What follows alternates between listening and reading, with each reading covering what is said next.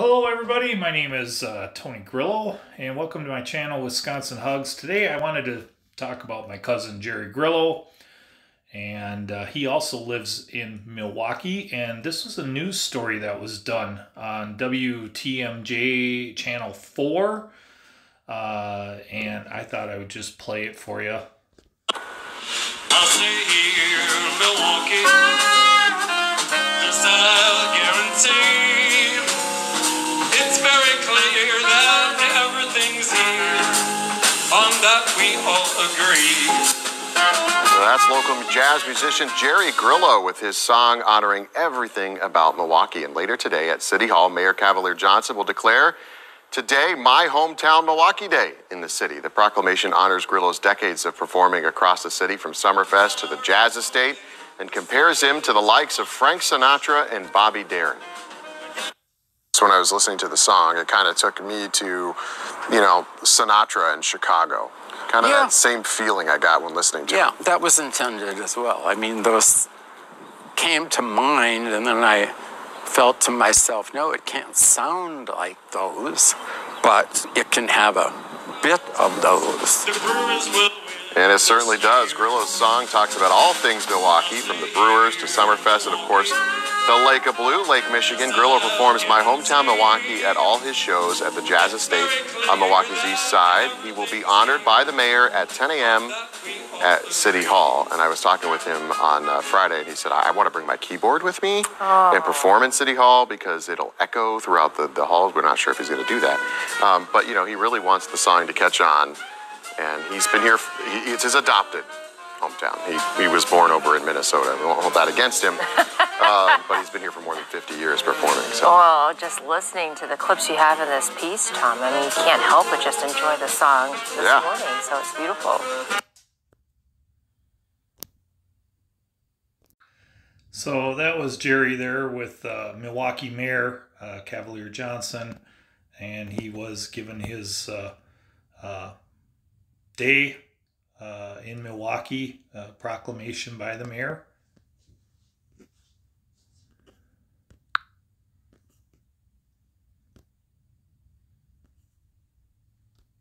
Pretty cool.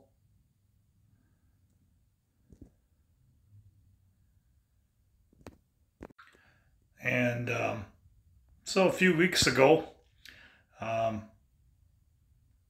Elizabeth, the new gal in my life, finally got to meet my cousin. He hadn't been singing or performing for a while because of COVID and all that. But he was finally performing at the Jazz Estate, and we actually got a picture of the three of us together. She took that picture, and it was really great seeing him again. Oh, hello everybody. This is Milwaukee, Wisconsin, and we are in downtown on Murray Street, and we are at this place. It's called the Jazz Estate, and my cousin is performing tonight, Jerry Grillo. It's the first time I've seen him since COVID hit, which a couple years ago, and he kind of had to hide himself from the public, so he was at that age group where he was high risk, so he hasn't been able to perform for a couple years. I think this might be his first time performing, and he's got a new band, so I'm gonna go in here real quick. I don't know if anybody's watching this or not, but hi everybody. so I'm gonna flip this around. So this is the Jazz Estate right here.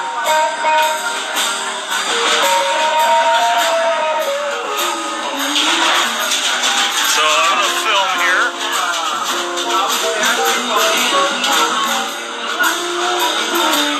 And I am right now filming live.